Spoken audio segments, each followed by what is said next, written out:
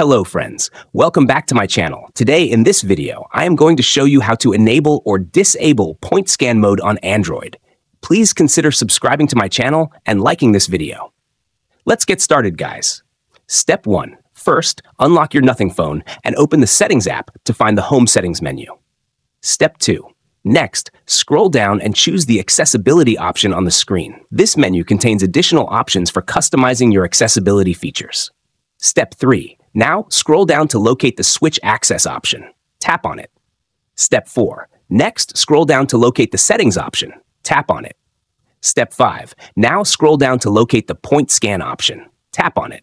Unfortunately, this is turned off. Step 6. For the last and most important step, tap on the Point Scan option to turn it on instantly.